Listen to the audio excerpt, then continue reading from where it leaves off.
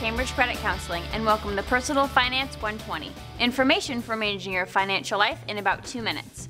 Every new year, millions of people focus their attention on promising to eat healthier or exercise more.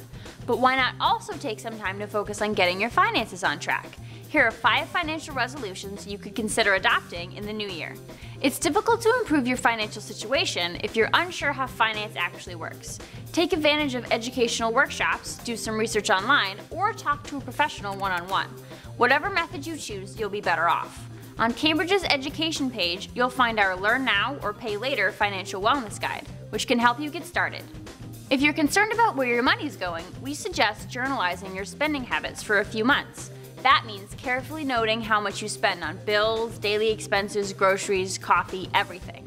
This will help you identify your true spending priorities and make any appropriate adjustments. Preparing an accurate working budget will help you avoid bad spending decisions and, more importantly, build savings.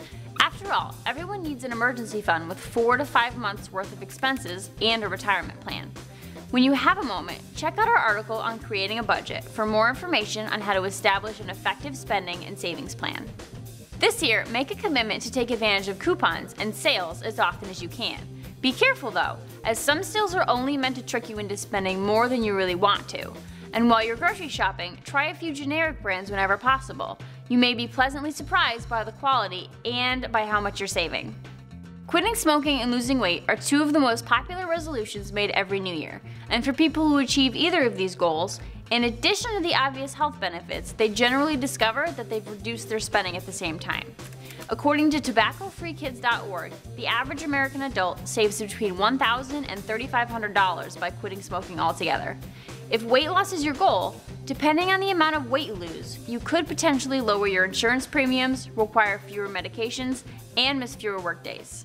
That's all we have for today. I hope you'll join me next week for the second half of our 2-part New Year's series, when we'll look at some other money-saving resolutions. Until next time, I'm Carly Cherry for Cambridge Credit Counseling.